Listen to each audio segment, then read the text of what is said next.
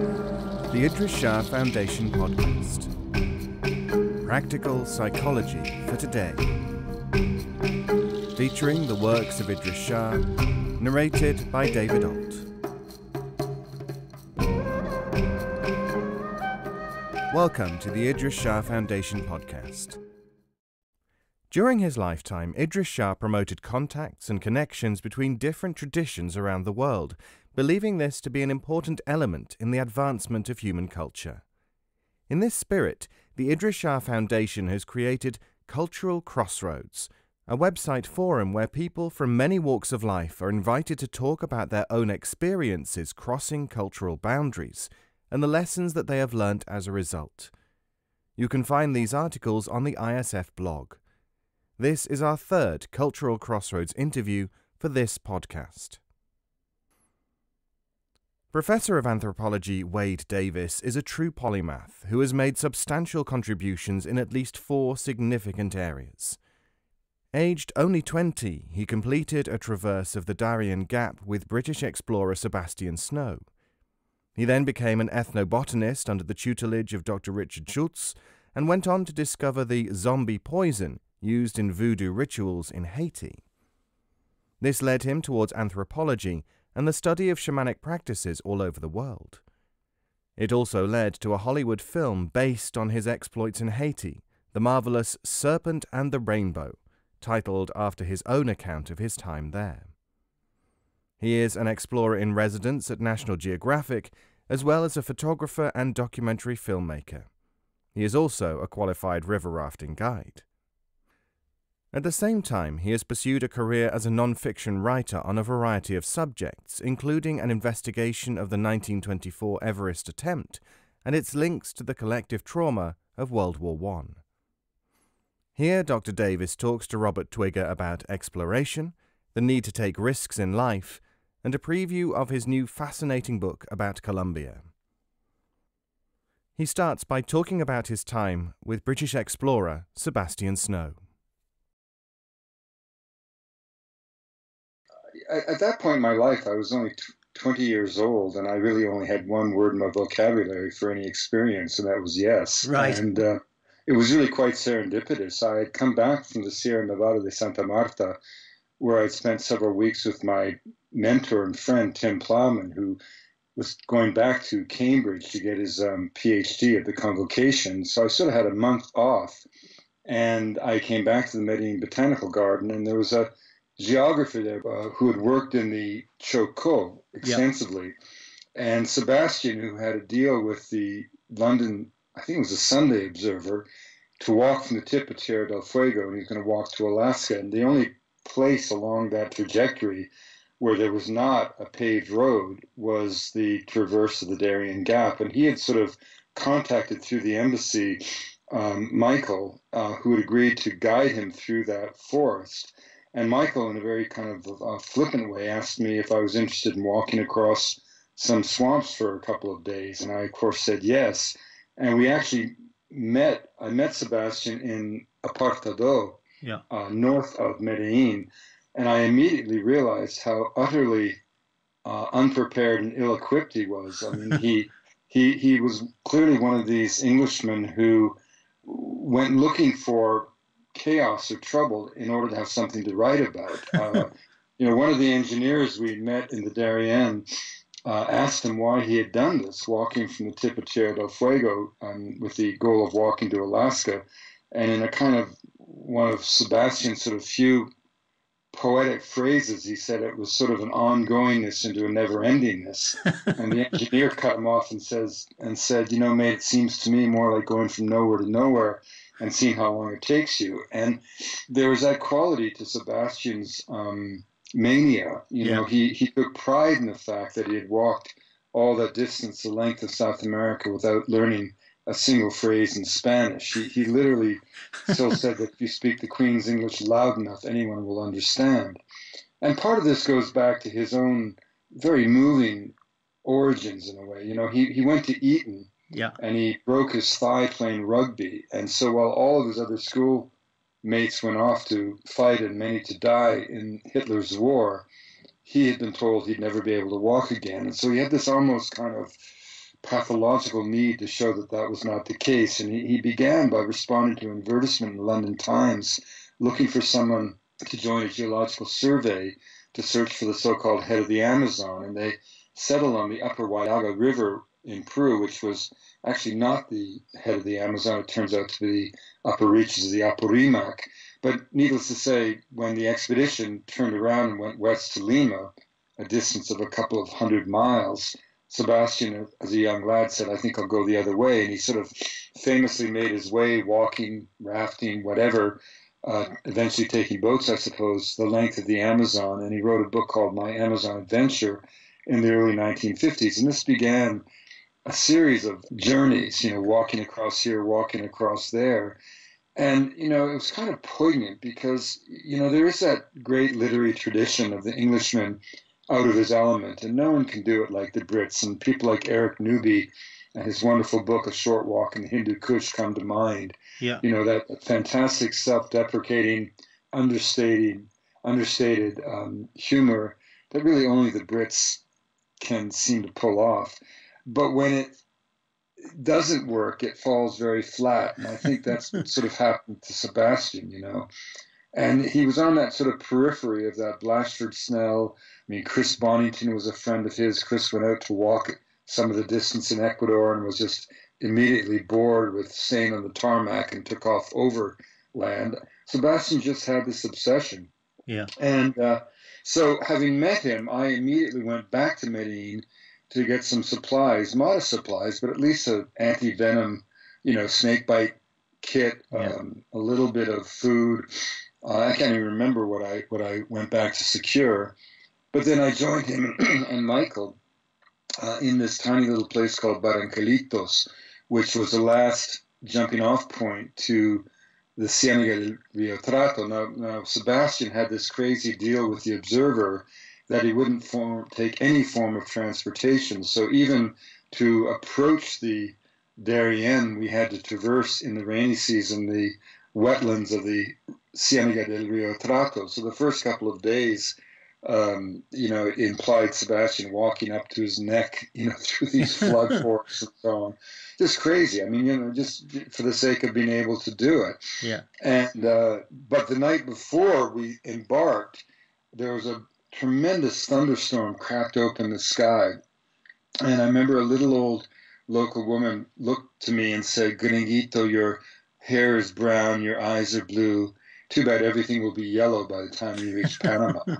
And then, to my horror, Michael, I think, feigned a malaria attack, and he dropped out on the very eve of our departure, and leaving me. And the reason I say feigned the attack, because when we finally got through, and I finally ran into Michael back at the Botanical Garden in Medellin, I could just see from the look on his face that he had been in tremendous anxiety for some time, because after all, he had, to avoid, I think, going on this sort of silly adventure himself, he had sort of shanghaied me as a young, naive 20-year-old Canadian.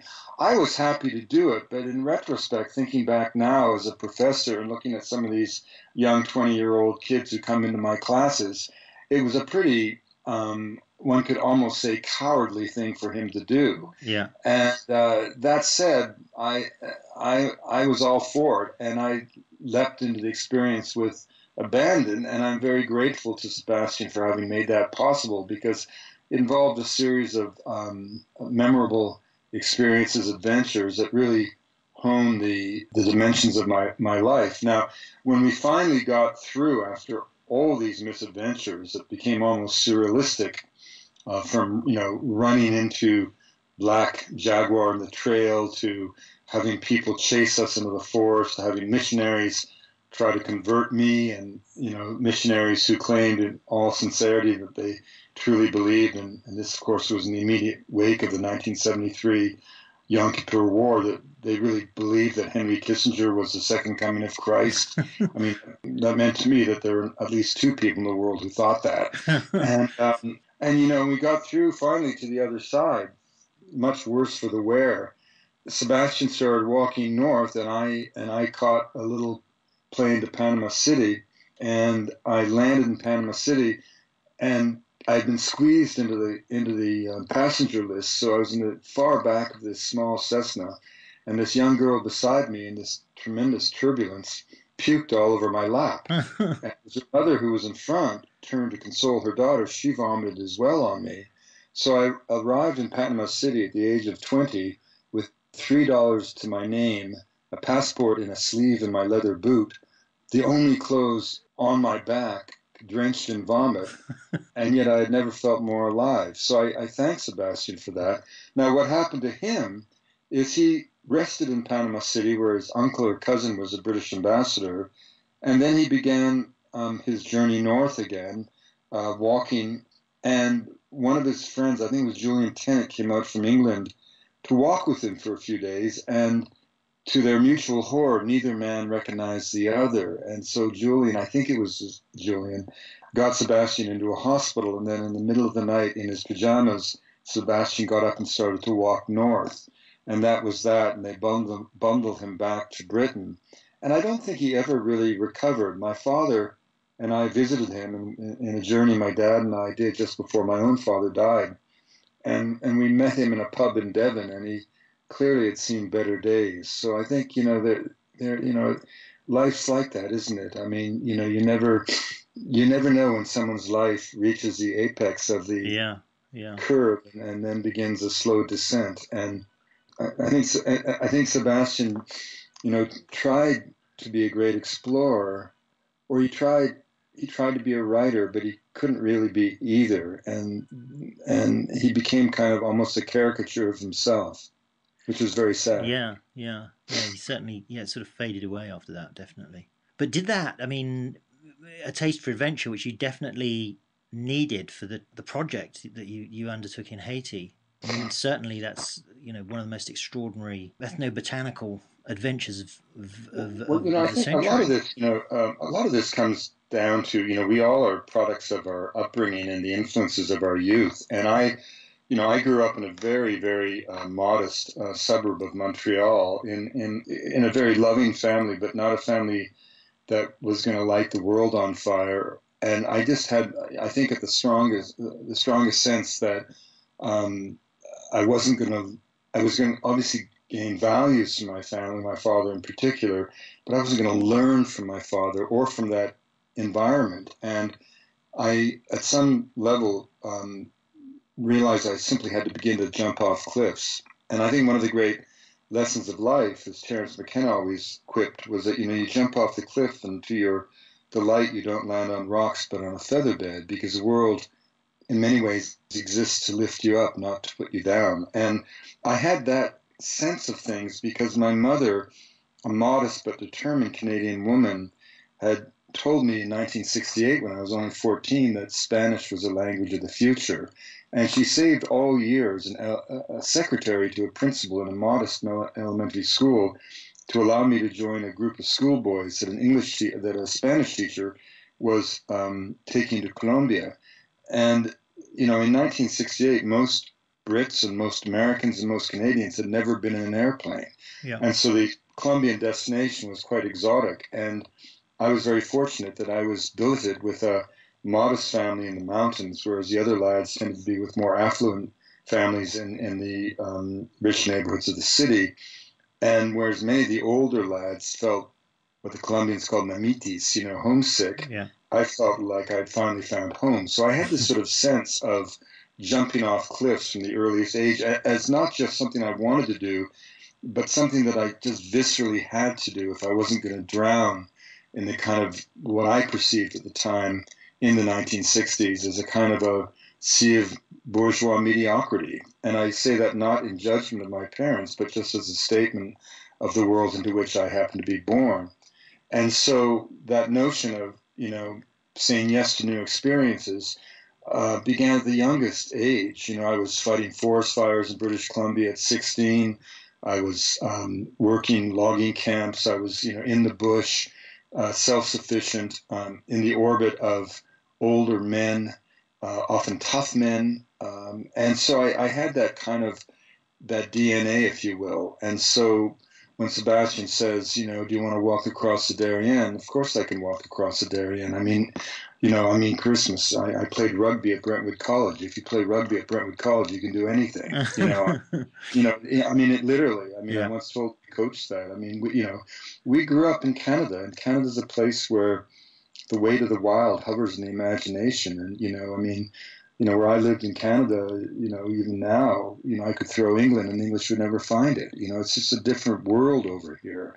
Yeah. And you grew up that way, and I'm not in any way disparaging the UK, which I adore and admire enormously. We're all scions of the UK, but I just mean that you grew up with I grew up with that sense of just saying yes to new experiences, and that's how it kind of propelled my life. And in fact, when I worked for 4 years in the Amazon and the Andes, thinking of only plants and indigenous people, I was getting kind of tired. I felt like, I collected maybe 6,000 botanical specimens, but, I really became interested in botany largely as a metaphor, largely as a conduit to culture. If you want to, for example, understand the ways of the Inuit people, you have to become a hunter because everything rotates around the hunt. Yeah. And similarly in the Amazon, the obvious conduit to culture as a young anthropologist was the botanical realm. But after taking this sort of very deep dive into ethnobotany, after a while, I think because I was an anthropologist, because I wasn't really convinced that Western notions of systematics and taxonomy were as definitive and as reflective of true evolutionary relationships as they might in fact be, I began to feel like I was kind of collecting hay every time I made another botanical specimen. And that was a signal that I needed to find another cliff to jump off. And there was always something looming in the fourth floor eyrie of Professor Schultes. And in the early 1980s, 1982, in fact, he summoned me in the midst of a miserable Boston winter to his office and sort of casually asked me if I wanted to go down to the island nation of Haiti, what would turn out to be infiltrating the secret societies to secure the formula of a folk poison said to be used to make zombies. And I naturally said yes, thinking that it would be a 2-week lark when it ended up consuming 4 years of my life, because the reason it's consumed 4 years of my life is that finally, ethnobotany is a description of an activity in a way more than a science. We collect the plants used by a people. Yes, we try to understand the origin of plants, the domestication of cultivated plants. We try to, in the case of ethnopharmacology, find compounds that may be of interest to modern medicine. But it lacked a theoretical focus. It lacked an intellectual gravitas to me, at least as an anthropologist. And yet voodoo offered this quite opposite opportunity where, I was sent down to find the so-called drug used to make zombies. Well, no drug can make a social phenomena.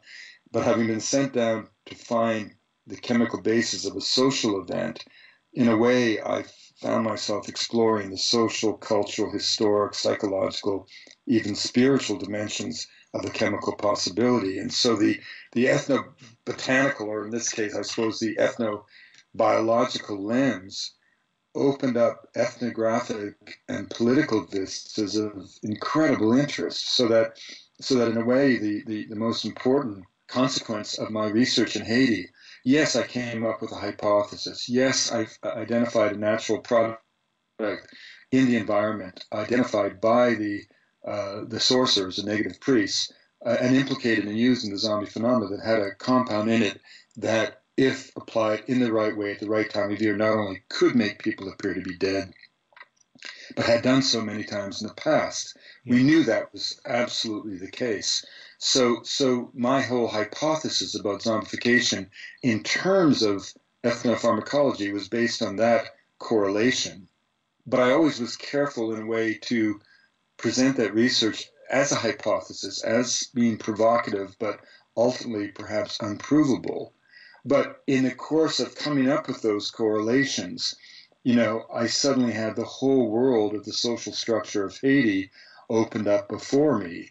the Bizago-Champuel secret societies, the foundation of François Duvalier's rule, the mechanism by which he created the Tonton Macoute, all of this in the context of Haitian history, including the use of poisons as social sanctions. It goes right back to West Africa. This whole kind of ethnographic historical vista opened up, and I think that's the real contribution of my two books on Haiti, revealing those structures that explain Haitian history, and also, and perhaps ultimately more importantly, taking this phenomenon, the Haitian zombie, that had been used in an explicitly racist way to denigrate a people and their great religion, and made sense out of sensation. And in doing so, showing that voodoo is not a black magic cult, but it's just a complex metaphysical worldview. It's the religion of West Africa. I mean, it's interesting. I always say to audiences, if I were to ask you to name the great religions of the world, what would you say? Christianity, Judaism, Islam, Buddhism, Hinduism, whatever. Shintoism, there's always one continent left out, sub-Saharan Africa, the tacit assumption being that people south of the Sahara had no religious beliefs. Well, of course they did. And voodoo, which is just a foreign word from Dahame, means spirit or God, is simply the distillation of those profound spiritual intuitions. So in that sense, Haiti was so important to me because in so many ways, because it really, really taught me in a visceral sense the truth of Boaz's great revelation about culture, which is cultural relativism, the idea that the world into which you're born is one model of reality, but the other peoples of the world aren't failed attempts at being you.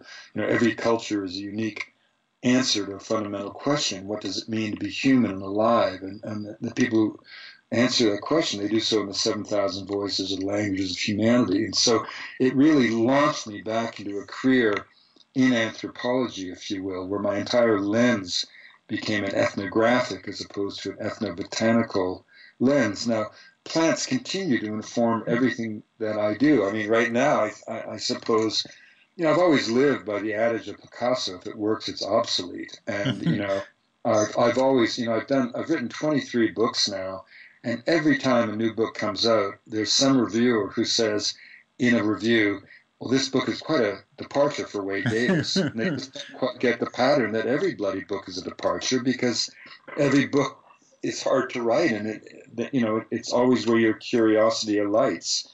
And so in that sense, I think Haiti was a very, very incredibly important transition for me. And of course, because the story was so inherently sensational, it gave me that opportunity to break into the world of writing literary nonfiction with my first, The Serpent and the Rainbow. Yeah. Talking about different books, I mean, the last one which I probably along with the reviewer thought was a departure, was the one about Everest, which was fascinating. But what's the latest departure? Do you want to say something about that? Sure, I've just finished literally this morning, actually. I sent in the revised edits to my editor in New York and London.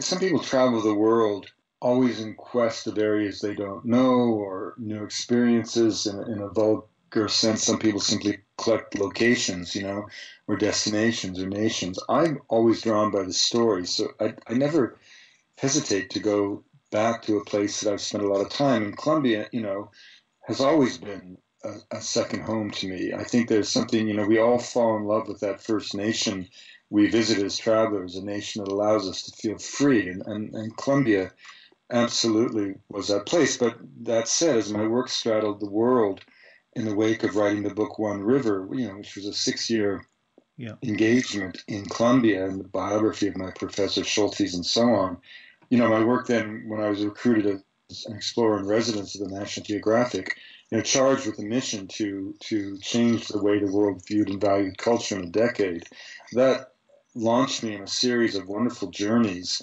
to places around the world in the ethnosphere, if you will, where the practices and beliefs were so inherently dazzling that we hoped at least that through storytelling our massive global audience would have the dial shift a little bit as they came to understand that there's no such thing as primitive culture, that the idea that we went from the savage to the barbarian to the civilized to the Strand of London is a total colonial conceit of the 19th century, that every culture has something to say, each deserves to be heard, just as none has a monopoly on the route to the divine.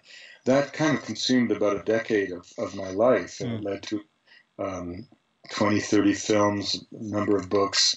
And then just for whatever reason, I was drawn back to Colombia, and a whole series of things sort of converged to like an avalanche to sort of sweep me into the embrace of Colombia once again. And the book that I've written is based on 5 years of research and traveling the length of the river that is the Mississippi of Colombia, the Rio Magdalena. And the Magdalena, of course, is not just a corridor of commerce. It's a fountain of poetry, a fountain of music. It's a definition. It's the artery that allowed the Colombian nation to exist. In fact, I can't think of any river in the world, with the possible exception of the Nile, that has literally determined the destiny of a country or civilization more directly and indisputably than the Magdalena in Colombia. You can't say that about the Mississippi in the States, important as it is. You can't say that about the St. Lawrence in Canada, important as it is. You can't say that about the Thames in London, important as it is. Even the Ganga in India, important as it is, the Indus. You just can't say that about that many rivers. Perhaps the Mekong in Southeast Asia, I don't know. But certainly the Magdalena, like the Nile, absolutely defines Colombia. And so it was an opportunity to try to present the truth about Colombia. You know, it's so interesting. I mean, here's a nation convulsed by 50 years of war, 220,000 dead, 100,000 missing, and yet in a country of 48 million people, there are never more than 200,000 combatants. So most Colombians have been victims of a war that would not have lasted more than a few days, a week, would have fizzled out years ago had it not been for the fuel of the fire of war, which is cocaine. It's ironic that the people who really have the blood of Colombia in their hands is everybody you know who's ever used illicit street cocaine, and any country that has prohibited its distribution without doing anything to seriously impede that distribution. And the country that has suffered is Colombia, a place where most Colombians have never seen cocaine, have no interest in cocaine.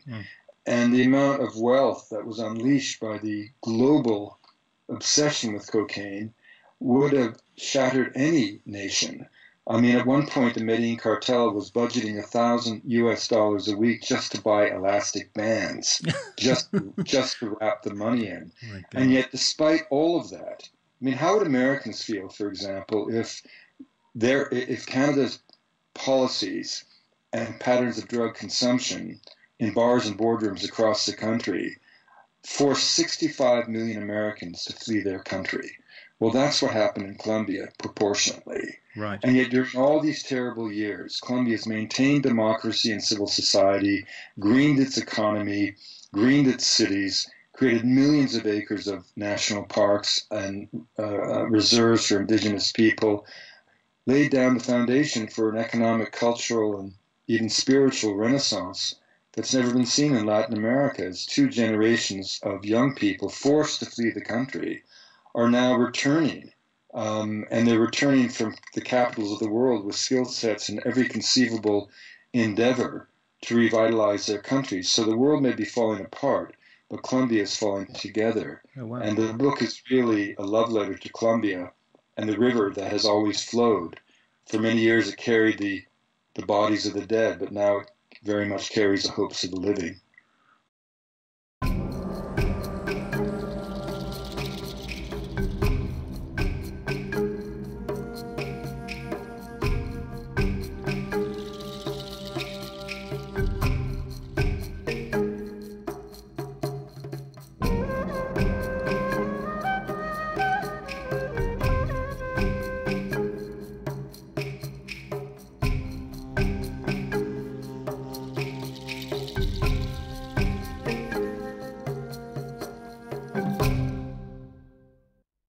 This podcast is copyright 2018, the Idries Shah Foundation.